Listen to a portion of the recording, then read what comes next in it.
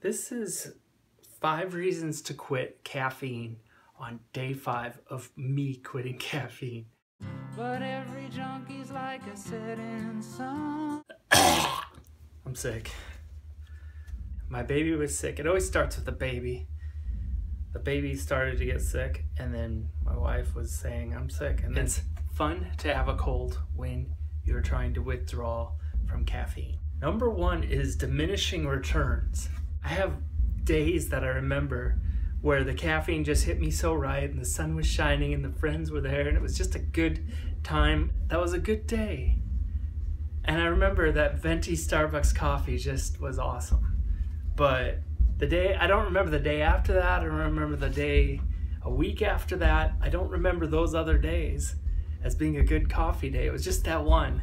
There's a point where inevitably you're gonna hit a plateau of diminishing returns, and it's not going to be the same awesomeness that it once was. It's just gonna be this grind where you need more and more of it to get better at being organized from it, and just to feel normal, to make your body feel normal. You're a junkie now. You're hooked. Every junkie is a setting sun. Number 2, not being punished by it if you haven't had it in time. Yeah, if you don't, like, I know for me it's about 10 o'clock in the morning, 10:30 a.m. If I haven't had coffee in that amount of time, all of a sudden my body starts to punish me with the pain, the headache that you get. It just punches you in the face. It's a terrible headache. Why am I doing this anymore? It's just very punishing in its nature and its addiction. That's a reason to quit.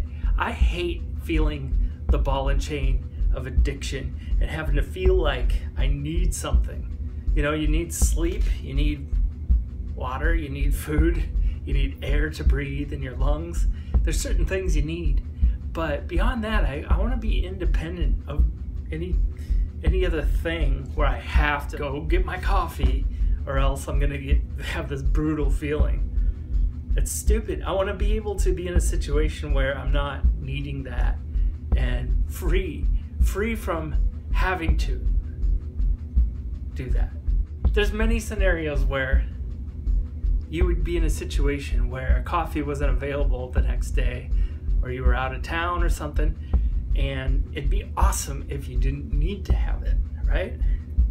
Number 3, your teeth get stained. I think brown stuff hitting your teeth every day, all day long, for however many years you've been drinking coffee, now your teeth are stained. Ugh. That's just another incentive and reason to quit drinking caffeine. Your teeth. Number 4, you'll have less toxins in your bloodstream.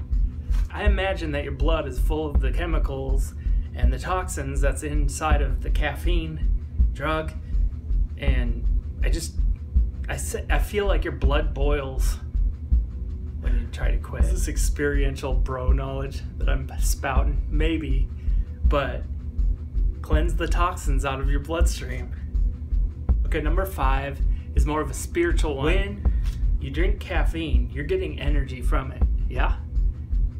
Can we all agree that you get energy from caffeine when you drink it? Okay, well, getting all this energy and pride, promoting yourself, promoting your ingenuity, promoting your abilities.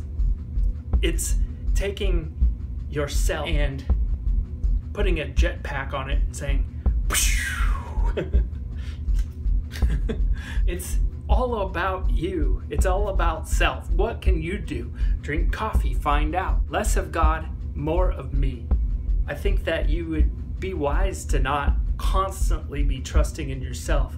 I mean, there's times when you should do things, and you should work for a living, and you should drink coffee at times, perhaps, but not all the time. There may be a time in your life where you just say, I'm going to give preference to what God's doing in my heart.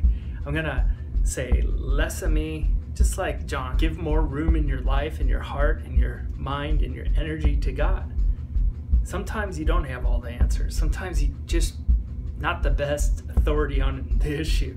God is, and It's time to just see what he has instead of what you've been putting out in your life. Aren't you sick of just being in control of everything? Take some time out. Quit drinking coffee. Quit trusting in yourself so much. And put your focus on God. More of God, less of me. I believe that this energy you get from coffee promotes pride. And pride in a negative sense. And you need to be able to just humble your pride. Less energy, less food energy, less coffee energy at a time. And just focus on God. Focus on Christ. Detox it from your system. And just fall on your knees and pray. And give God the glory for a time. Maybe all the time. Wouldn't that be great? If every day, all the time, it would just be all Him. But those are my 5 reasons to quit coffee. I want to talk about the pain real quick. The pain is severe in my lower back today. It's like a fire in my back. I was like, I'm burning alive.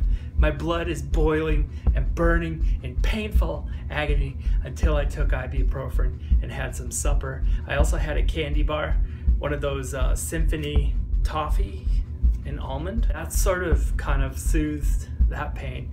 All while I'm saying, humble yourself, lower your pride. I'm like eating all this chocolate bar the size of my face. Ice cream's good. Food seems to soothe the pain, and I'm all about that right now. But I'm going towards a goal, and the goal is depriving myself of all of this stuff for this time at the beginning of 2018. And hopefully you're thinking maybe this will inspire you to maybe think of getting to that point where you're giving God preference, seeing what He wants you to do in 2018. God bless. Happy New Year coming up like tomorrow.